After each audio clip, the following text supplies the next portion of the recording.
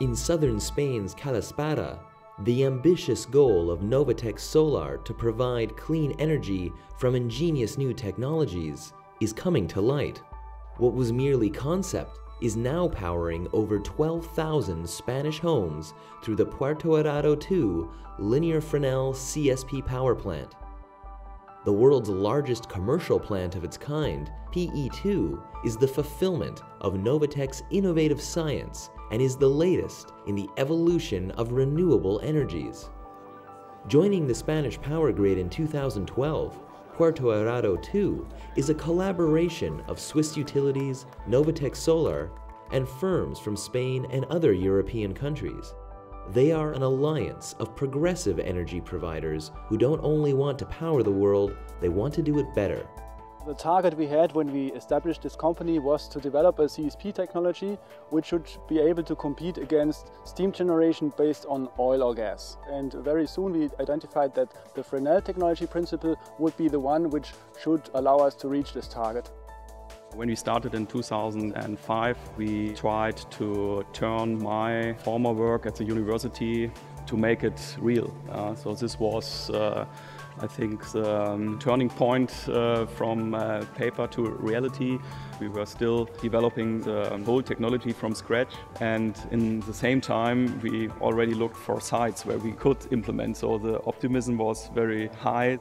If I think about this technology, what is its essence? Its essence is a really simple design, but executed with a very sophisticated idea. The way it was being able to put together by very capable young engineers with a manufacturing technology that allowed this technology to become a low-cost producer. Novatec's goal was to streamline CSP technologies. That efficient simplicity maximizes PE2's impressive scale.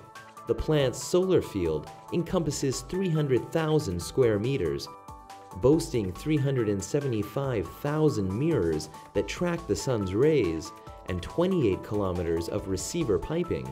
The plant produces 30 megawatts of emissions-free energy, enough for over 12,000 homes. PE2 is the largest Fresnel collector-based CSP plant in the world. The main characteristic of Fresnel is that it is based on flat mirrors instead of curved mirrors. The other differentiator is that in our case we produce the steam a turbine needs to generate power directly in the solar field. Steam is created when solar radiation hits the Fresnel mirrors and is reflected into the receiver system. Inside the receiver, a steel absorber tube containing water heats up and the water is turned into steam. That steam flows into a turbine, which turns the steam energy into electricity to be sent into the grid. Using only water, not heated oil, to create steam, PE2 is the cleanest CSP technology to compete with fossil fuels.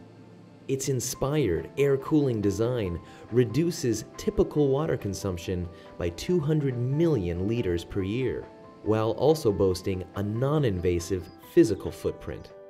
We have a very low impact on the ground. The used materials, there are steel structures and glass. There are still flowers growing underneath the mirrors. In other plants they are using heat transfer oil. This is a quite toxic material, and this was also something we wanted to avoid from the beginning. Novatec's mirror production incorporated the efficiency of German car manufacturing. Using semi-automated robotics, PE2's reflectors were assembled only 80 kilometers from the solar field, proving that an industrial approach can in fact provide a clever and cleaner future. Obviously the solar field is built to a certain design, so we know that the mirror box has to be within millimeters. So the continuity of the production line is the most important thing. At the height of production, we ran 5 days a week, 24 hours a day. We made, for PE2, nearly 76,000 mirror boxes, 330 on average per day being made. The benefits of Puerto Arado 2 go beyond competitive and clean energy. Novatec's concept included the goal to create local employment.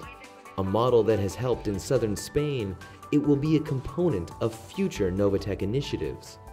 Puerto Arado 2 has proven the Novatec solar concept, and future developments are underway.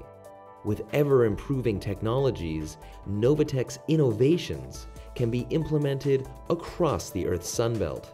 PE2 is not the end of our story. The next step we have already achieved so far is to increase the temperature level of the steam we can produce above 500 degrees C. And then secondly, we are developing at the moment thermal storage technology, so our CSP plants will be able to generate solar power even at night time. I think the basis for a sustainable future is that we will have energy production which is carbon-free, which is not causing problems for the next coming generations, and it has to be affordable for the generation making the decision today.